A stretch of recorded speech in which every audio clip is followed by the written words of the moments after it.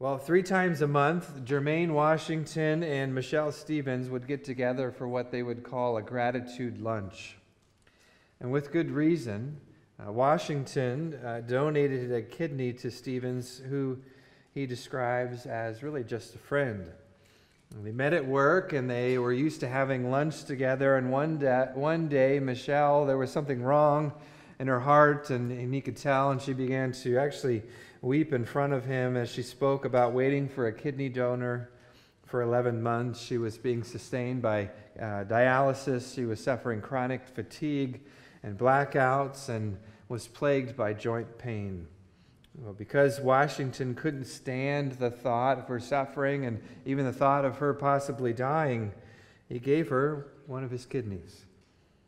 When you've got something great to be thankful for, having a gratitude lunch is a great way to celebrate.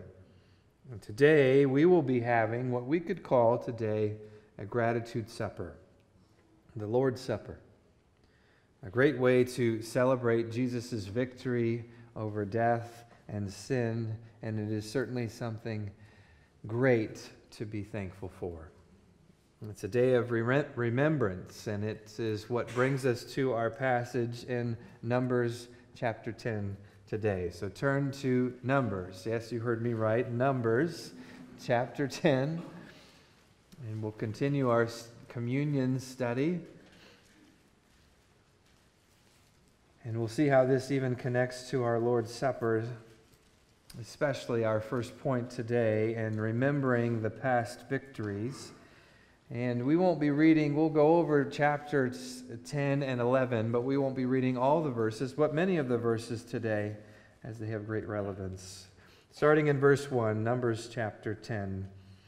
It says this, "The Lord spoke to Moses, saying, Make 2 silver trumpets of hammered work. You shall make them. You shall use them for summoning the congregation for breaking camp.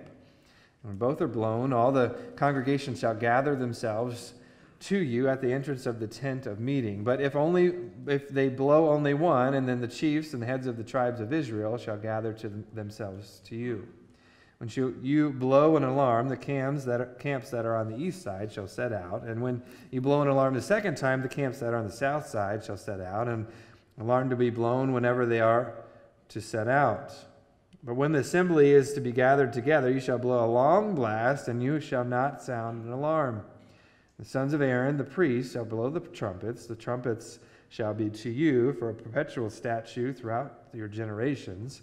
And when you go to war in your land against the adversary who oppresses you, then you shall sound an alarm with the trumpets, that you may be remembered before the Lord your God, and you shall be saved from your enemies on the day of your gladness also. At the appointed feasts, in the beginnings of your months, you shall blow the trumpets over your burnt offerings and over the sacrifices of your peace offerings, and they shall be a reminder of you before your God.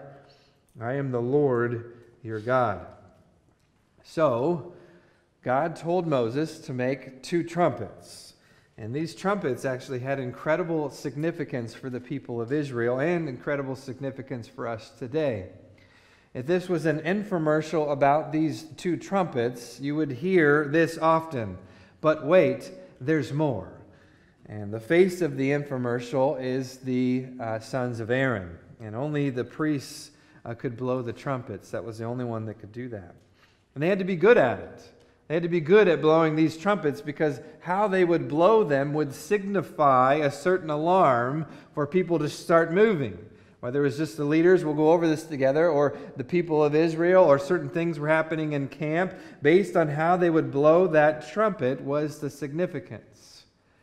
So for us to remember, I'm very visual. I like to have word pictures. So I'm going to give you some word pictures today for us to allow it to understand what the trumpets meant back then, and maybe what they can mean for us today. The first thing is, you heard this word actually over and over, and it is alarm. And so a word picture I wanted to present to you was alarm clock. These trumpets actually acted as an alarm that set off for the Israelites to move their camp. See, we know that they had the pillar over them to lead them from one camp to another, but there was also a trumpet that would sound to say, okay, it's time to pack up again, and it's time to move camp. Second, some of you don't like to see this, okay, I understand. It's a Zoom invitation. I've seen many of these, especially in the last couple of years, to invite you to a meeting. And that's what these two trumpets would often do.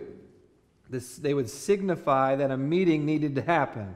So it was like their Zoom invitation of Numbers chapter 10, and everyone needed to come together if the two trumpets sounded. If just a certain trumpet sounded, then that means just the leaders could come. So if you liken it to the office, maybe there's just the administration. The Zoom invitation for those that are in administration can come together. And then there's those Zoom invitations for everyone in the office to come together and have a Zoom meeting. That's sort of like what the trumpets were doing. And then third, it is to set a reminder. If you have an important meeting, a child special event, or you have to take certain medication at a certain time, you're going to set a reminder likely on your phone or on your device.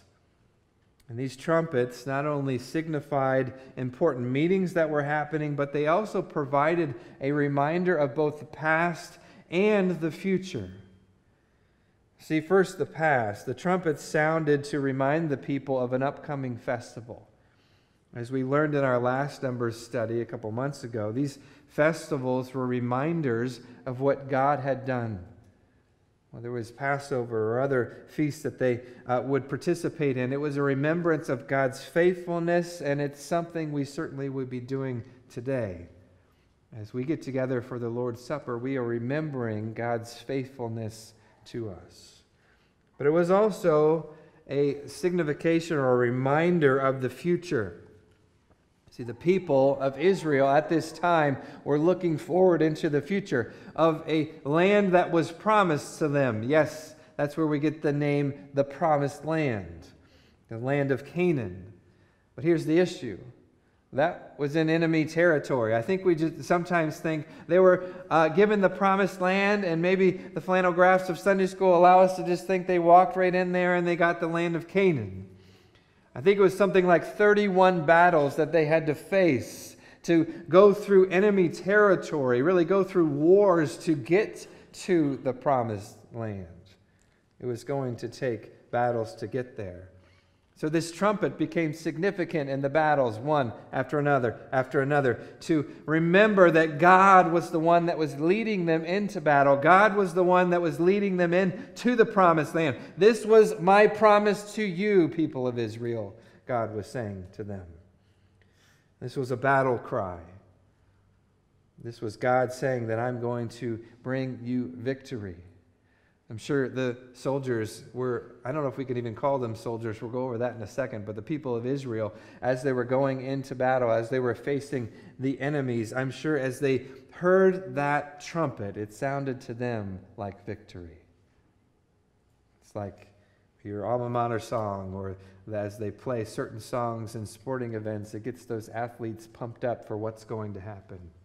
And that's what that trumpet was doing. It's saying, listen, we're going to have victory today. Get them fired up. It gave them confidence for the fight that was about to happen. So the first battle, when they heard that trumpet, okay, the Lord is with us. What about the 15th battle? What about the 31st battle? I bet when they heard it for the 31st time, they knew that God was going to bring them victory, even more so. It's a reminder of who the Lord is. In any war or any battle that the Lord leads you in, He will bring you victory. If God is leading you into something, if you are following God's will in your life, He's going to bring victory. And these two trumpets, as I thought of this, how this would interact within camp, it's one of those moments as you're studying and then you kind of look up and say, I wonder how this really happened. Because these priests had to be pretty good at what they did. They had to make sure that they would blow the trumpet in the right way, the short blow or the long blow or a certain note. So how did they practice? I'm just curious. I mean, Oh, did you hear that? Are we going to war? Oh, sorry guys, I was just practicing. You can go back to your tents now. Off in the distance, you hear a trumpet blow. So 600,000 Israelites come into camp, and the priest is like, I was just practicing in my E flat. You guys can go all the way back to your camps now. I'm not sure how that happened, but maybe it's me that just thinks that way. But the point is this: these trumpets were significant. The priests had an important job, and each note that they would blow into that trumpet would signify something. It was an alarm of something vital that was happening from the Lord speaking to them. And I want to say this, that I believe that we can apply these trumpets to 2022. So I'm going to go back to those 3 word pictures, if we could, and apply those to our own lives, and how really the significance was to Israel can be significant to us as well. The first is the alarm clock, which I believe is the worst sound in all of nature. But do you allow God's voice and Scripture and Holy Spirit and your heart to move you? Are you even listening to the prompting of the Holy Spirit in your life? Are you just pressing snooze? It could be that you are too busy. It could be that your life is too loud. It could be that you are simply too far away from holiness to even hear the trumpet sound in your life. Might I encourage you today to listen to the alarms that God has placed in your life, whether it's the Holy Spirit, whether it's God's Word, whether it's the wisdom from those godly people that are around you. Listen. Listen. And then secondly would be a Zoom invitation. This may be a little bit of a stretch, but I liken it to the invitation to gather, because that's basically what the trumpet would do very often. The trumpet would blow and the people of Israel would come together. And you are here now. Those that are looking at my face right now, you are here now. You answered the call again to come to church on Sunday. But there's other things that you could come to do and gather. There's small group. I realize we're taking a break for summer soon, but there's other things like prayer nights or other opportunities throughout the summer and throughout the year to gather together, serve alongside each other, and worship the Lord together. Third would be to set a reminder that God will be with you and will bring you victory in your battles. There was a year in my family where we suffered through just incredible difficulty. It seemed like one thing after another. This was a while ago, but it was one of the hardest years of our lives, but God was so faithful. And so because of that faithfulness that God was to us that year, and every year after, of course, but specifically that year, we gave the child that God gave us the following year, we gave her middle name Faith for a reason. Because it will now act as a reminder to us every time we say her name, say her middle name. It's a reminder, it's a marker in our lives, in our hearts, of the faithfulness of God throughout that year. It's like Uncle Billy and It's a Wonderful Life and all the strings that are attached to his fingers to remind you of God's faithfulness over and over again. You need to have markers in your life to remind you of God's faithfulness and how He brought you through such battles in your life, such difficulty, such trials, and you can look at it and say, I remember that. I remember that God brought me through that. And I want to remind myself of that, whether it's something a magnet on your fridge or a phrase that you write on your bedroom mirror, whatever it is, something to remind you. I would encourage you to do that. Remind yourself of the past faithfulness of God, which of course reminds us of the future promises that He gives us, which brings us to our next part of our passage, remembering the future promises of God. So chapter 10, this is kind of the section of 11 through 36. And as Numbers often does, you might notice this, it gives these summary verses of all the things that it said before. So we're actually going to start in the summary verse in verse 28. Section is 11 through 36, but we're going to read 28 through 36. And says this in verse 28, this was the order of march of the people of Israel by their companies when they set out. And Moses said to Hobab, the son of Reuel, the Midianite, Moses' father-in-law, we are setting out for the place of which the Lord said, I will give it to you. Come with us, and we will do good to you, for the Lord has promised good to Israel. But he said to him, I will not go. I will not depart my own land and to my kindred. And he said, please do not leave us, for you know where we should camp in the wilderness, and you will serve as eyes for us. And if you do go with us, whatever good the Lord will do to us, the same will he do to you. So they set out from the mount of the Lord 3 days' journey, and the ark of the covenant of the Lord went before them 3 days' journey to seek out a resting place for them. And the cloud of the Lord was over them by day whenever they set out from the camp. And whenever the ark set out, Moses said, Arise, O Lord, and let your enemies be scattered, and let those who hate you flee before you.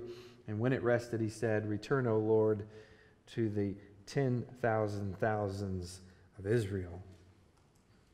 So, what do we know about the trumpets? Okay, when they moved camp, there was obviously someone blowing a trumpet somewhere. Okay, and they began to move camp again. And in the next several verses, from really 10 to 27, we see 11 to 27, we see them begin to move, one tribe after another, and it's all summed up there in verse 28. After that, as they began to move, we see a little personal interaction between Moses and his family.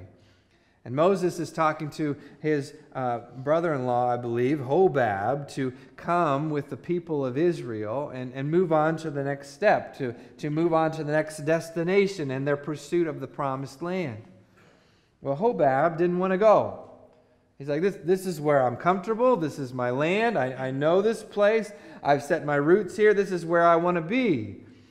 And so Moses begins to try to convince Hobab to come on the trip. Come on, come with us. You could be the eyes of the trip. You could kind of navigate for us through the land, and you're more familiar with this place. So Moses tried to convince him to go with him. Not only to provide something for him to do, but he was also saying, listen, this is the best thing for you. In front of you, if you follow with us, there is good that the Lord has promised us. It reminds me of a story that I recently read of a night an elderly couple entered the lobby of a hotel, and it was a very busy time of the year, and they asked for a room, and the clerk said that they were filled. And as really all the hotels were at that time, but the clerk said this, I can't send a fine couple like you out in the rain, he said. Would you be willing to sleep in my quarters? And the couple hesitated, but the clerk insisted. And the next morning when the man came to pay his bill, he said this, you're the kind of man who should be managing the best hotel in the United States, and someday I'll build you one. And the clerk smiled politely to him, maybe thinking he's a little crazy. But a few years later, that same clerk received a letter from the elderly man recalling that stormy night and asking him to come to New York. A round-trip ticket was enclosed, and when the clerk arrived, his host took him to the corner of 5th Avenue and 34th Street, where stood a magnificent new building. That, explained the same man, is the hotel that I have built for you to manage. And that man's name was William Waldorf Astoria, and the hotel was the original Waldorf Astoria Hotel. And that young clerk, George Bolt, became its first manager. Now imagine if that manager just stayed where he was. Imagine if that manager did not take that ticket, did not go to New York City. Imagine if he just stayed where he was comfortable. He would have missed out on an incredible opportunity. So let me ask you this.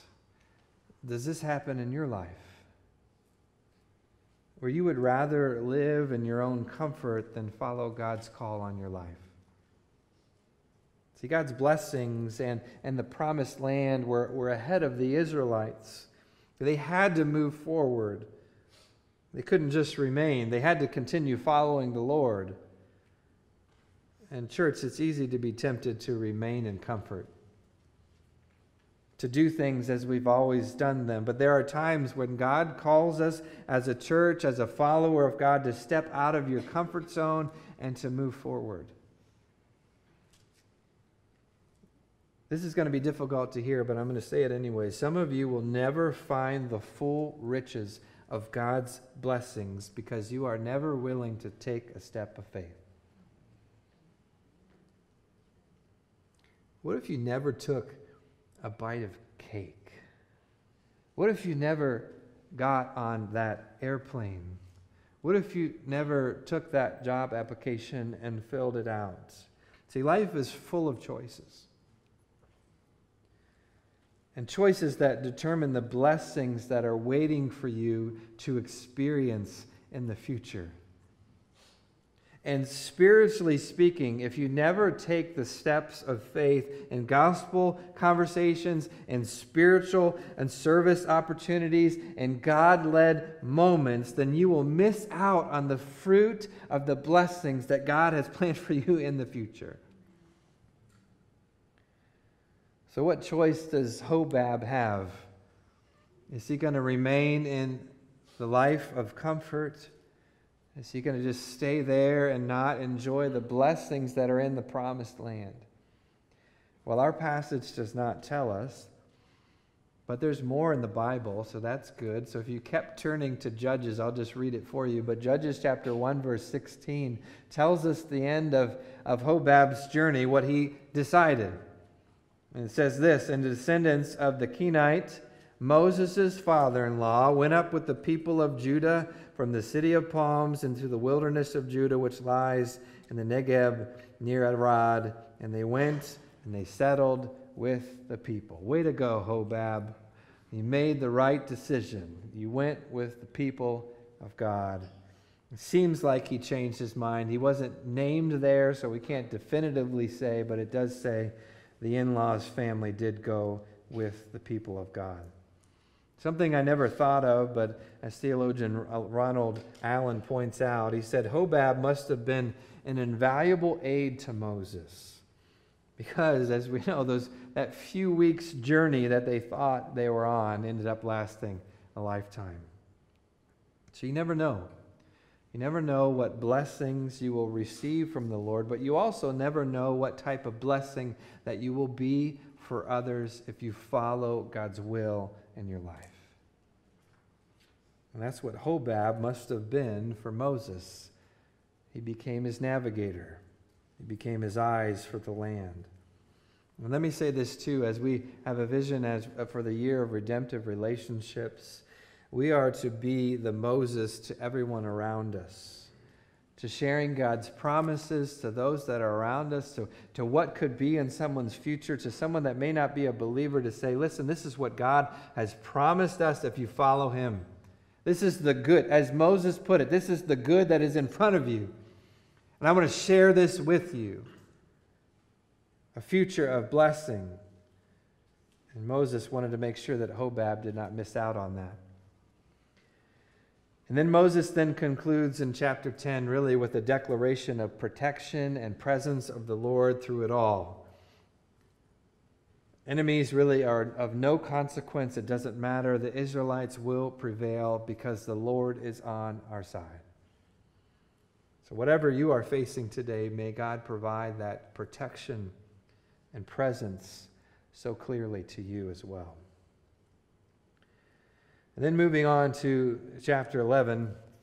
So chapter 10, it seems like the Israelites were following well. They were moving camp. They were doing things right. And then chapter 11 happens. The chain reaction of forgetfulness. We're going to be bouncing around here in chapter 11, but a few verses 1 and 2, and then 4 and 6 as we start here. Chapter 11, verse 1. And the people complained in the hearing of the Lord about their misfortunes, and when the Lord heard it, his anger was kindled. And the fire of the Lord burned against them and consumed some outlying parts of the camp. And when the people cried out to Moses, and Moses prayed to the Lord, the fire died down. Verse 4. So now the rabble that was among them had a strong craving, and the people of Israel also wept again and said, "Oh, that we had meat to eat." They didn't know that was going to rhyme in English, but anyways. "We remember the fish we ate in Egypt that cost nothing, the cucumbers, the melons, the leeks, the onions, and the garlic. But now our strength is dried up, and there is nothing at all but this manna to look at." First of all, I want to talk to you all about complaining. Don't ever think that complaining is a small sin. Just look at God's reaction to the complaining of the Israelites. His anger was kindled, which means it was burning. It was growing warm. It was on fire. How do I know that? Well, I looked up what the word meant, first of all, but also, as we see in verse 1 and verse 2, it's described as fire. God was hot with anger because of their complaining. Have you ever thought that your complaining about something could do that to the Lord? Because here's what you're essentially saying when you are complaining. What God has given me is not good enough. Well, when you put it that way, you can see how God might get angry. But here's the thing about complaining. It's an addictive habit. Once it starts, it is so easy for you to see the negative. It will become a mindset for everything in your life. You will always see the negative. Before you even know it, you're complaining about everything. This is a little confession time right in front of you all. But I remember several years ago, I still remember, we were on I don't know where we were traveling as a family in the van, but from the seats behind me, I could hear some complaining. And I said to my wife, "Where do they get that complaining from?" And of course, being the optimist of the pair, it couldn't be me. And my wife so gently responded, "Where do you think?"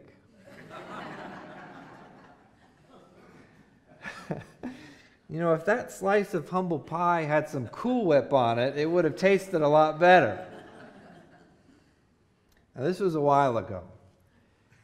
But as I was thinking that through, I didn't answer her right away. But as I was thinking that through, I kind of took that to heart. And the next few days, even the next few minutes and hours, I was catching myself complaining at the silliest things. So I encourage you to try it out today, to notice how much you complain about the silliest things in life, how often you look at the times that you turn things negative, that you ignore the goodness of God in your life that we just sang about. We sang about it at 11 o'clock, and then at 1 o'clock, you're forgetting about the goodness of God, and I'm pointing at myself too. You're going to wish you had some Cool Whip for your humble pie when you get that as well. So what is the proper reaction to complaining? Moses provides it for us, and put an F on my paper for this as well. I mean, how many times do we react to complaining this way? What did Moses do? When Moses heard the complaining, Moses prayed. So when you hear the complaining, maybe it is a sign for you to pray. Pray for yourself, because it may be you that is doing the complaining. Pray for others, and pray for the situation. But it's not the most remarkable reaction that we see to the complaining. It's God's reaction. Because God had mercy. God responded with mercy. The Israelites were becoming pros at complaining, but this seemed to be the straw that broke the camel's back. This was seemingly the last straw on how God reacted. He was so angry with the people of Israel. And when Moses prayed to God, it actually says that the fire died down with God. That's mercy. A testament that prayer does work in any situation, even in our complaining. And then, what were they complaining about? I call this the complaint department. Apparently, back in the day, in the PR departments of the 70s, there was an actual department called the complaint department. I don't think they have those anymore in businesses. I don't think anyone wanted to work there anymore. But anyways, what were the people of Israel complaining about? They were complaining about the menu. They were being served an all-carbs meal, and they wanted some protein in their diet. They wanted meat. It gets worse. First of all, they wept over this, over meat. Now, the first time I have had ribs, I may have wept myself. But they are weeping because they don't have meat. It's like a toddler at the dinner table complaining that it's not hot dogs and mac and cheese. And listen to this. They wept so loudly, it says in verse 10, that Moses would actually go out of his tent and he would hear them crying about meat. It gets worse. They begin to reminisce and wishing for the fish that they had in Egypt. And are you ready for this? Did you catch it? They said that cost nothing. That cost nothing? How soon we forget the truth when we complain. Cost nothing. How about your freedom? How about your dignity? How about your way of life, people of Israel? You've forgotten. It gets worse. Okay, maybe not as worse as that. That was pretty bad. But it keeps going. They complained, and look at that phrase, nothing at all but this manna to look at. Nothing at all but this manna to look at. First of all, it says in verse 8 that manna can make cakes. And who doesn't like cakes? I don't know why they were complaining. But what happens? But that happens to be God's provision for them in their life. They were in the desert, the wilderness. They could have easily starved. But day after day, without fail, the Lord provided food from the heavens that literally fell in their laps so that they wouldn't starve to death. How often do we complain about the very thing that is God's grace in our lives? The very thing that is God's provision, we complain about it. Whether you complain about spouse or your children or your apartment or your car or your job. Sure, there are difficulties in life, but how quickly do we complain about the very pictures in our lives of God's grace and provision and love and blessings and care for us from above? Complaining is a hard one, but it's a good lesson to learn. And then there's this short kind of aside in this Numbers chapter 11. We kind of were talking about complaining, and then we kind of just take a little aside here in verses 10 through 17. Moses has a conversation with God, and it does have a little bit to do with the complaining. He's struggling here. Verse 10. Moses heard the people weeping throughout their clans, everyone at the door of his tent. And the anger of the Lord blazed hotly, and Moses was displeased. And Moses said to the Lord, "Why have you dealt ill with your servant? And why have I not found favor in your sight that you laid the burden of all this people on me? Did I conceive all these people? Did I give them birth? That you should say to me, carry them in your bosom, and nurse carries a nursing child to the land that you swore to give to their fathers. Where am I to get meat to give all these people? For they weep before me and say, give me meat that we may eat. I may not be able to carry all these people alone. The burden is too heavy for me. If you will treat me like this, kill me at once. If I find favor in your sight, that I may not see my wretchedness. And then the Lord said to Moses, gather for me 70 men of the elders of Israel, whom you know to be the elders of the people, and officers over them, and bring them to the tent of the meeting, and let them take their stand there with you. And I will come down and talk with you there, and I will take some of the Spirit that is on you and put it on them. They shall bear the burden of the people with you, so that you may not bear it yourself alone. So Moses had enough. He's like, why are these people my problem? Why do I have to deal with this any longer? I can't do this. I can't carry this burden any longer. They're weeping about meat, God, outside of their tents. This is too much. And God's solution, it must have been just a calming voice. That's how I just envision it.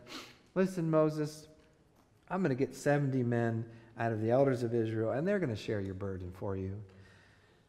And the men came and shared that burden of Moses. Just like our church has, that you have chosen, that you have voted for as our deacons, that are willing to serve you today in our Lord's Supper. They help share my and Pastor Jacob's burden, the church's burden. And I'm thankful for the deacons that are willingly meet, likely tonight, for several hours of the Lord's business.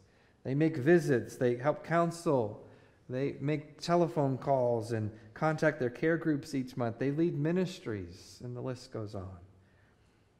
And there is no way that I could be able to stand today without those 8 men sharing the burden, although in this case, a wonderful burden, in leading and shepherding our church. I'm thankful for them. But in terms of your personal burden, as you try to apply what Moses is what is going on in his life to your own, it's not often something we share. If you would say that you don't typically or likely share all your burdens with others, and some of you all are tired, some of you all are anxious, worried, or struggling, well, look around. There are people in this room that care about you and that want to share that burden, that want to hear what is going on in your life, that want to pray with you and for you. We're not to carry our burdens alone. So how are we to do this? Just a couple things, and we'll move on to our final point. First is simply pray. Matthew chapter 11, verses 29 through 30, Jesus tells us to share our burdens, to rest our souls and lighten our burdens as we give it to Him. Pray. That's the first thing you need to do with your burdens.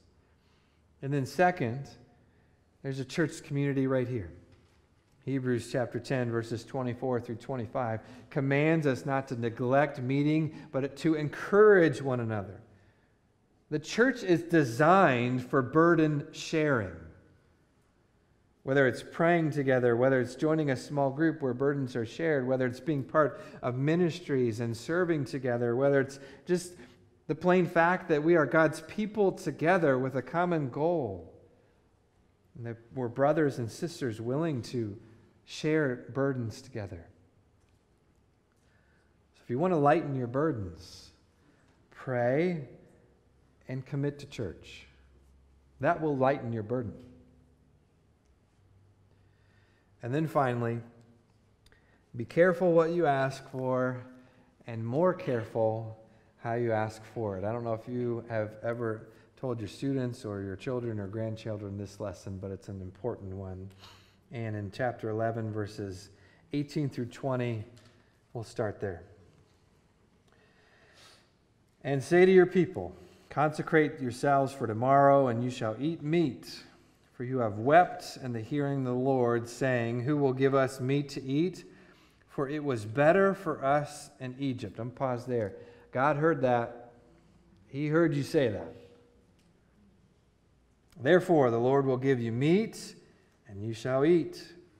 And you shall not eat just 1 day, or 2 days, or 5 days, or 10 days, or 20 days, but a whole month, until it comes out of your nostrils, Yeah, a little sense of humor from the Lord there. And becomes loathsome to you because you have rejected the Lord who is among you and have wept before him, saying, why did we come out of Egypt? Now, he repeated something twice there. We're going to get to that.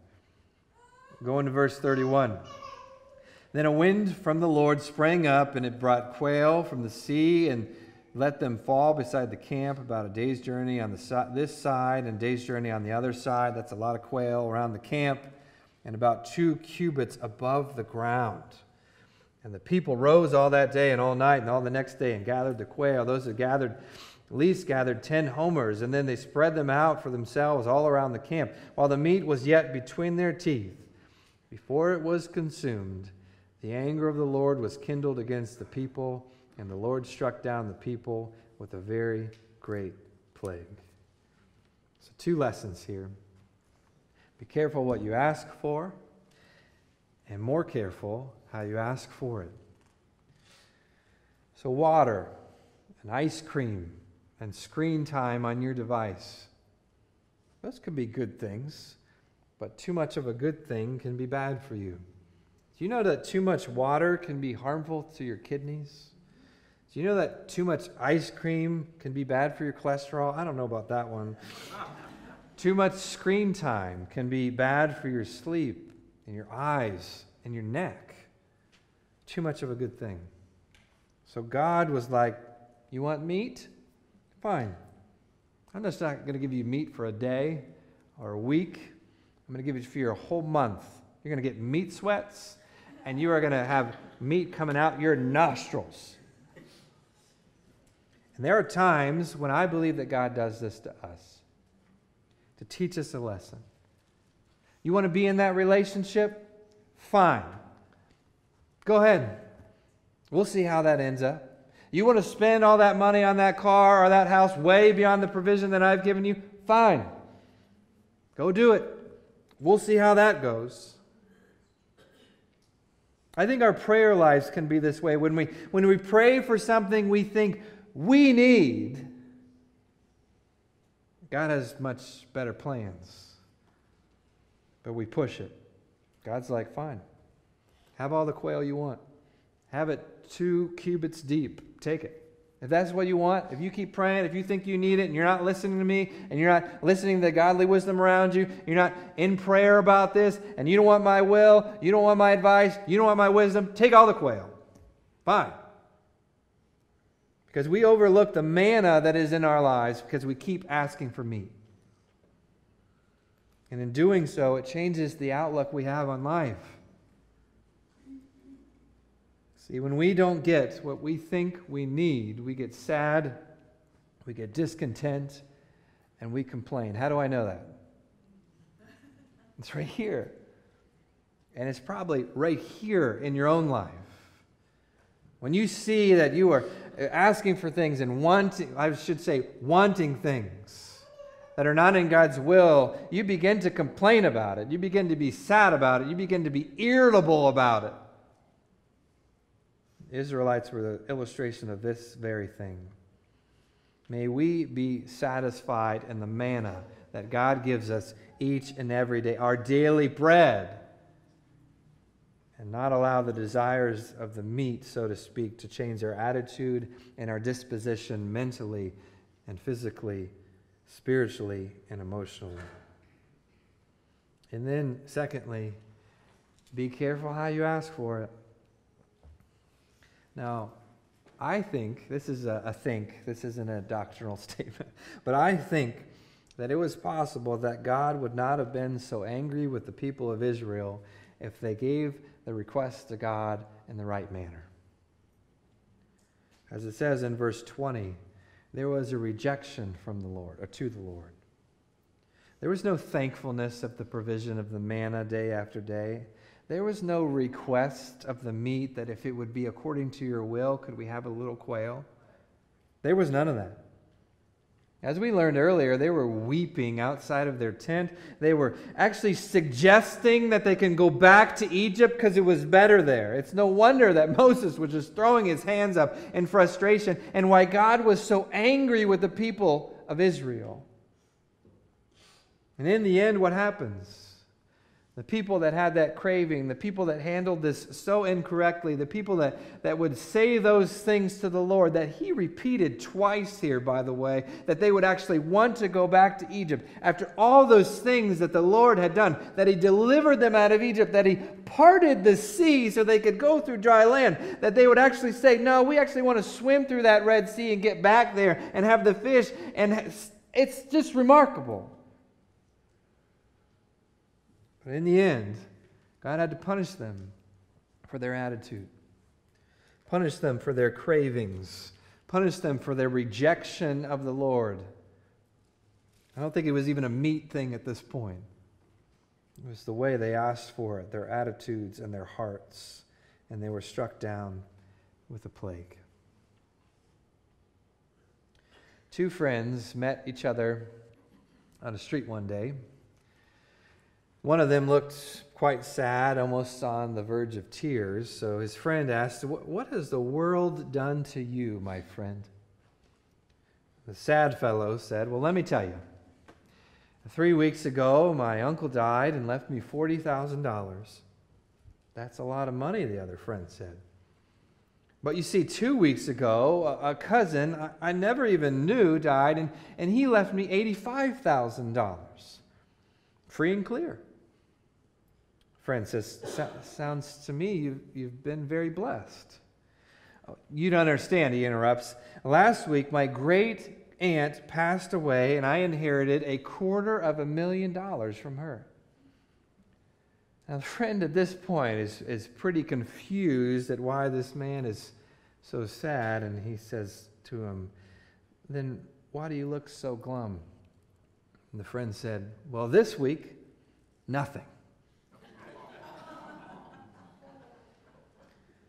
See, we often come to a point where we expect certain blessings from God that he has never promised us. And that's a bad place to be. Because when they do not come, what happens? You begin to complain. You get bitter. See, ungratefulness is a disease that can permeate your entire existence. It's a vicious cycle. Ungratefulness leads to complaining, which leads to God's punishment. And like we see here, the ungratefulness towards God's provision, as simple as food, it's not a happy ending. It could be anything in your life, church. It really can.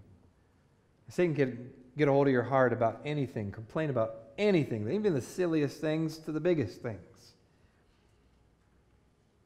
Ungratefulness is the result of forgetting God's promises, both in the past and in the future, as we've learned today.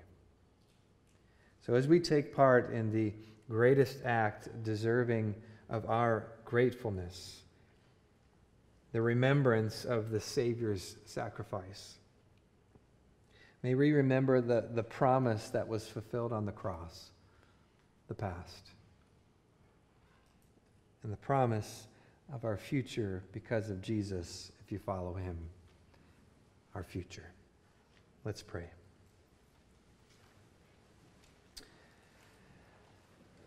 Father, we need your help. We fail often in our attitudes. There are times, Lord, where we reject the blessings that you have given us in our past, and we forget about the promises of the blessings of our future. We thank you, Lord, for those. We thank you for the grace that you've given us. We thank you, Lord, for the many blessings, and forgive us for overlooking them. Lord, as we think of the day ahead, the week ahead, it can be easy to complain, so very easy.